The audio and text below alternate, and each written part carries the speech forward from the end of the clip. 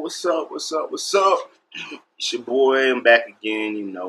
It's another Friday, so we got to kick out something out there positive.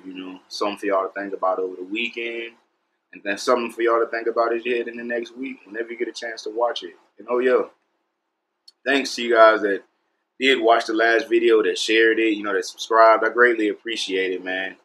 I just hope that you guys, are taking something from it, learning something from it, and are growing, with me as I grow.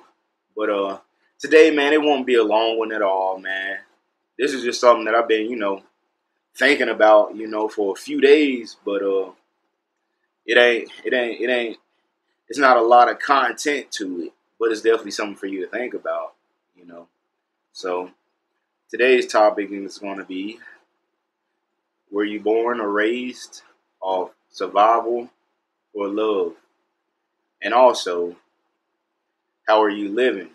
Are you living off survival or love? So, give you a second to think about that. Ask yourself,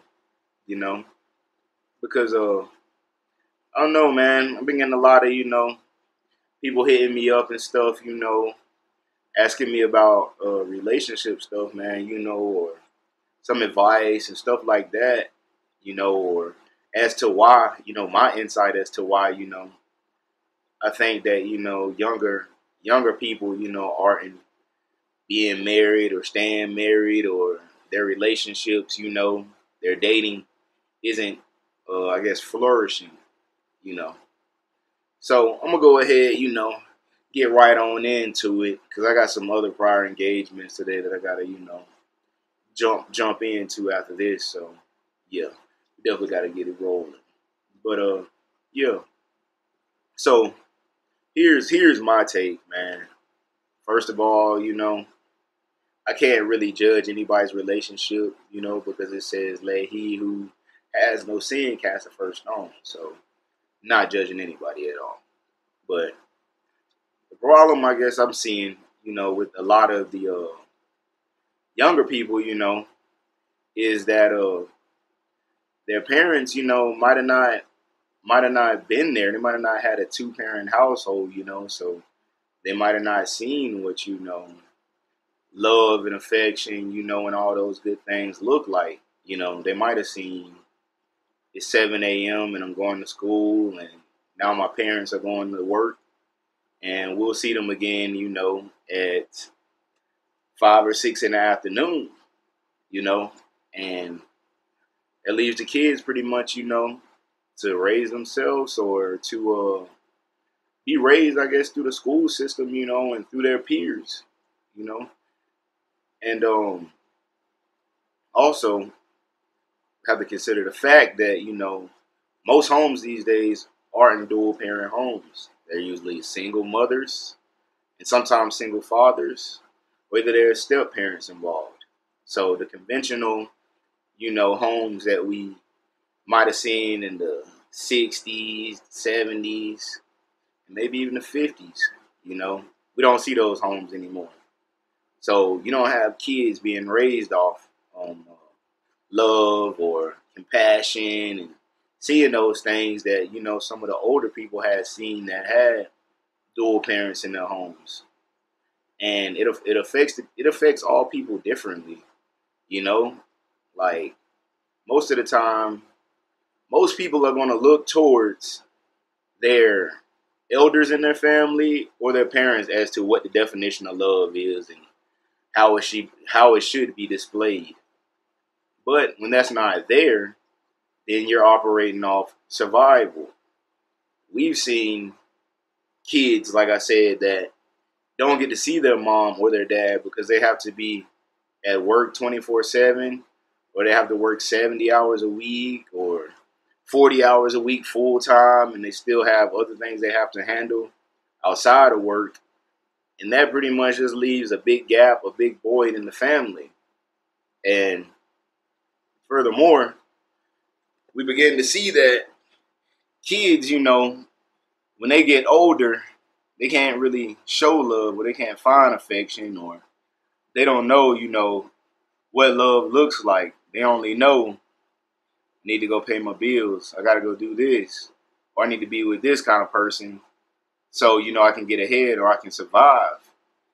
And the other person might have come from a home that had a mom, a dad, or that had some family members that they, were close with, that they were able to see, happy marriages or good, long lasting relationships. So now you have these people coming together, one from a background that came from survival and another who came from love. And it's just a big clash. A person who has always seen love and who knows love is going to want to be loved and shown affection and covered in all the kissies and hugs and all those things. But a person who came from survival, their way of showing you love is, I'm going to provide for you. I'm going to make sure you're good. I'm going to make sure, all the basic necessities are met. You can just, do what you got to do, or you can contribute as you may. But to that other person who comes from love, they don't care about the hustle, or they don't care, about what you can do to them. They care more about the things that can't be seen, such as love. We all know that money and materialistic things can be seen, but love, is often, a felt thing. But we have to, get in a place, I guess, where we began to help the kids, or help this epidemic, even whereas we see, man, where now the cost of living is so high, man, and so expensive that most people aren't spending very much time at home. They're spending a lot more time at work, and the kids are spending a lot more time alone. And that's why we see a lot of, kids just all over social media, wilding out, going crazy. And we see some of the teachers having to fight these kids and stuff like that, because some of these kids are living like adults already, even in a young age, because they have to get out here and provide for themselves too, and they have to, help take care of a home and help, defend, their siblings or whatever the case may be. But,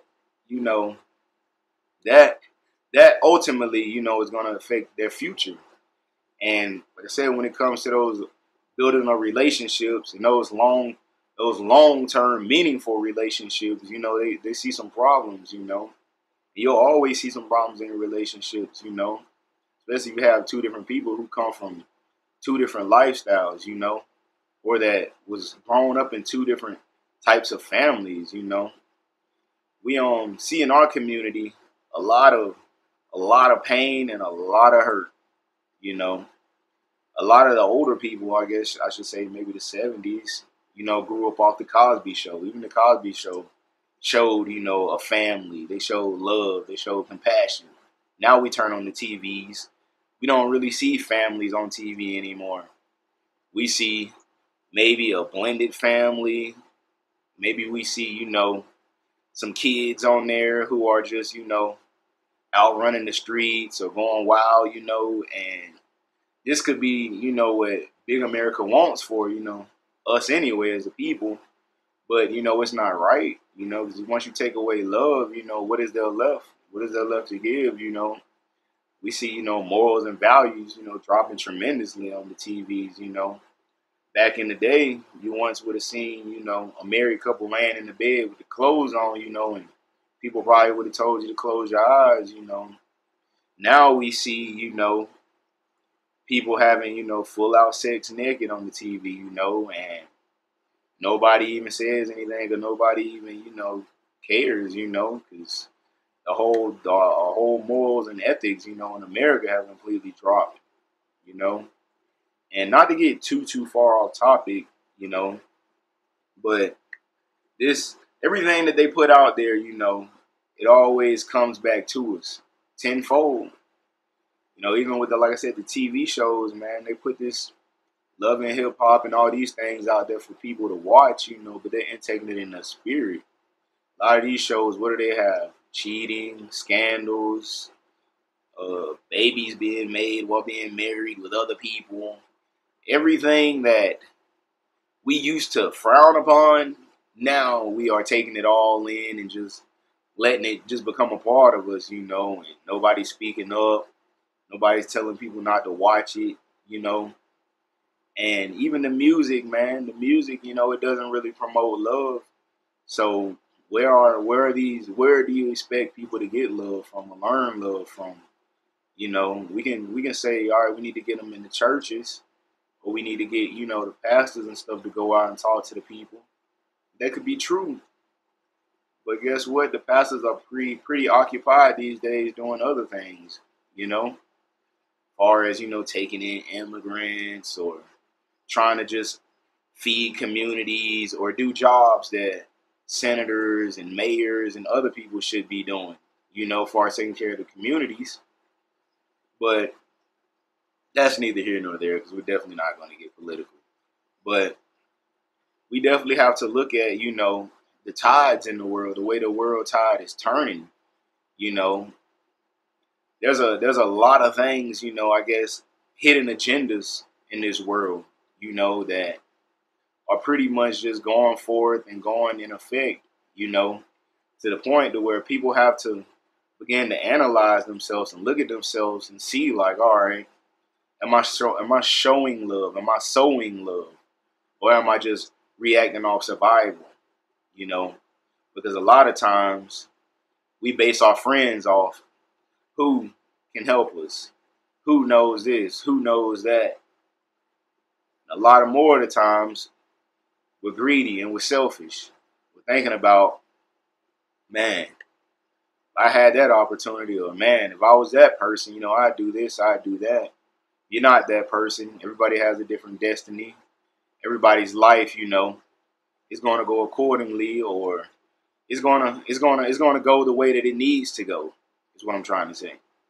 But we have to begin to find, that common ground between love and survival. We have to bring them together on one accord. We can't just operate in one realm and forget about the other, because that's the problem with the world now. Too much survival, not enough love. And we begin to have babies and put these kids out here. And it's an ever repeating cycle, man. And we wonder why the world's getting crazier and crazier. There's no love. They're taking the love away from us. Love has been, taken, completely away from everything that we once knew and once thought was the right thing. You know, it seems to be frowned upon these days to ask another person, how you doing, or a simple smile or a wave, especially in the black community, man. We see so much self-hate, it's not even funny. To the point where it's been times when I take my kid to school, or, I'm just out and about in the community and I see another brother or another, person, and I say, hey, how you doing, or something like that, and it's like they just keep walking, or feel like, man, I'm a female and this man can't say, hey, how you doing, or smile at me. Because he must be trying to, talk to me or get at me or something like that. And that's completely not the case. Just people have gotten so far out of morals and common courtesy and customs, We always want to think about us. What about, it could be somebody just trying to speak and say, hey, how you doing? I hope you have a good day today, But we'll translate over to, man, that lady or that guy must have really liked me, or they must have really wanted to get to know me or something like that. Also on a personal level. No, it's not always that, you know. But we have to find our way back to, standing for something and having some customs, having some morals, having some thoughts, having some beliefs. We can't let politics, media, social media, VH1, BET, ESPN, and all these major corporations sway and determine the people that we're going to become. At the end of the day, we're individuals, and you have a brain of your own and a thought process of your own. Just because you were raised off survival doesn't mean that you have to live your whole life in survival mode, or that you have to pass that down to your children. You can easily tell yourself daily, I need to show acts of kindness. I need to show love. I don't need to think about myself in these moments. I need to practice thinking about others. And that is the gateway to freedom.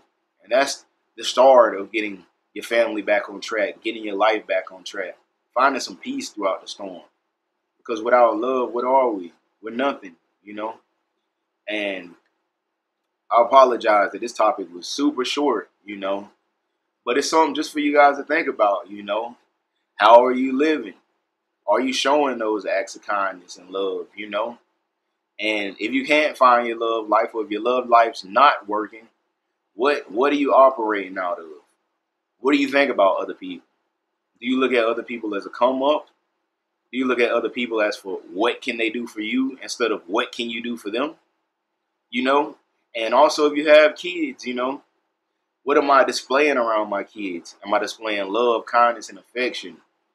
You know, I always say love, peace, and happiness. Anybody who, you know, talks to me on the regular or reaches out, man, that's always my end quote, man, or end little goal. Love, peace, and happiness. Because man, I feel like that's what the world needs, you know? And nobody talks about that though.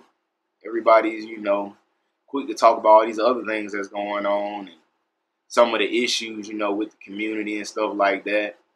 But like I said, the biggest thing is self-hate, man, and no love. We gotta stop hating one another, man. We gotta start, you know, reflecting, you know, our, you know, love inside of us on the others. You know, we can't waste any more time, you know, sitting around trying to figure out or trying to decide, you know, man, I don't know if I want this relationship. I don't know if I want that one, you know, because of that person is like this or they don't have this, they don't have that. You know, the biggest thing a person can offer you is love. That's the biggest sacrifice, you know. Love and appreciation, man. You know, for me, man, it was a great week this week, man. Matter of fact, just to give you all a little update on my life or whatever, my stories, you know.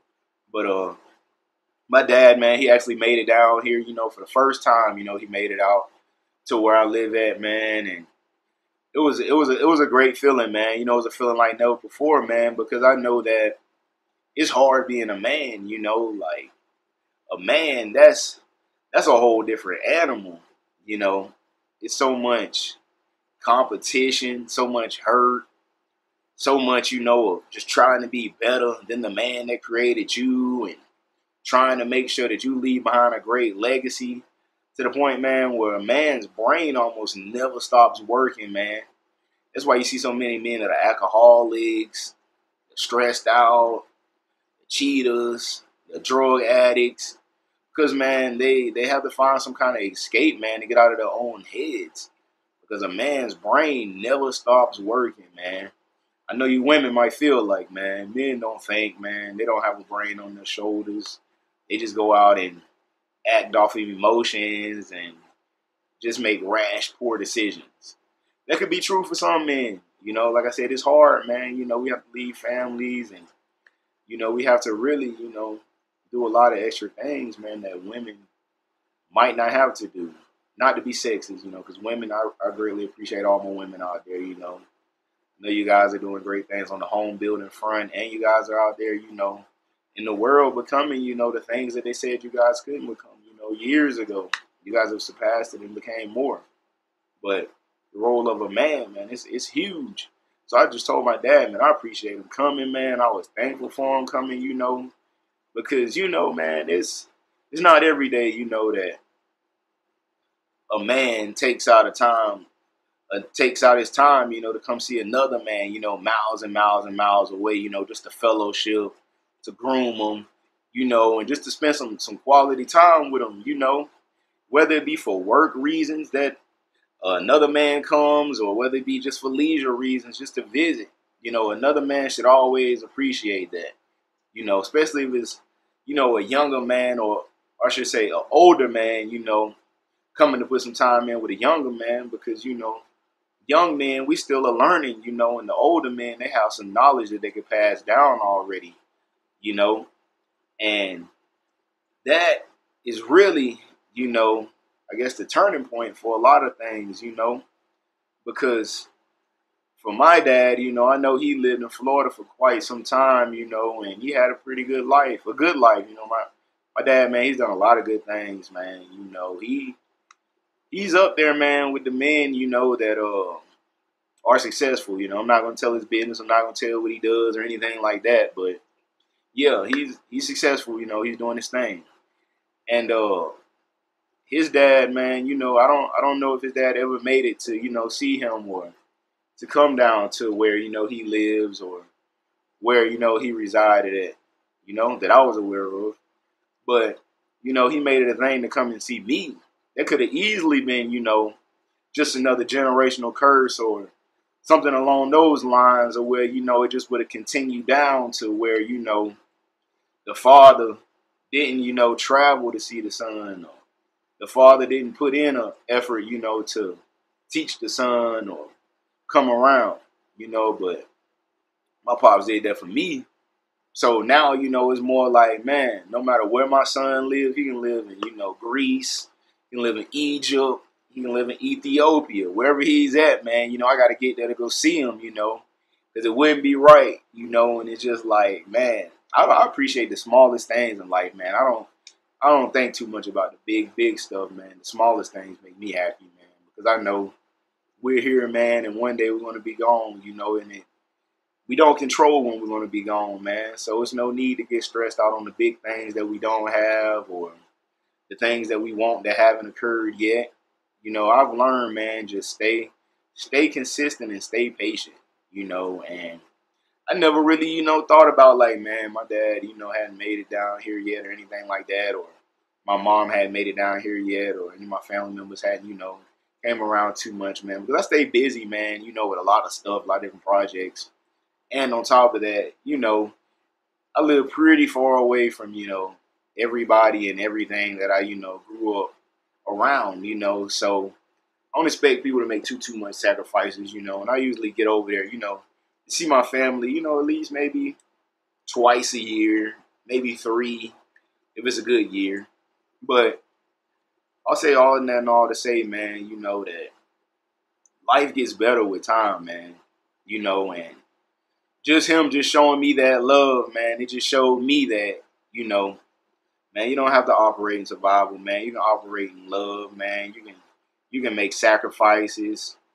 You can get out here, and be the best person you really can be, or the person that you want to be, and nothing can stop you, I like to think of myself as like a fierce competitor anyway, I always say, man, like, man, this family, that I'm in right now, it's a good family. It's a great family. It's a lot of lineage and a lot of history in this family, But sometimes we block ourselves, because of, this whole thing of not showing love or not showing these acts of kindness or love, And I guess the biggest thing I can say is, for everybody is, man, that, love breeds love, man. Everything produces after its own kind.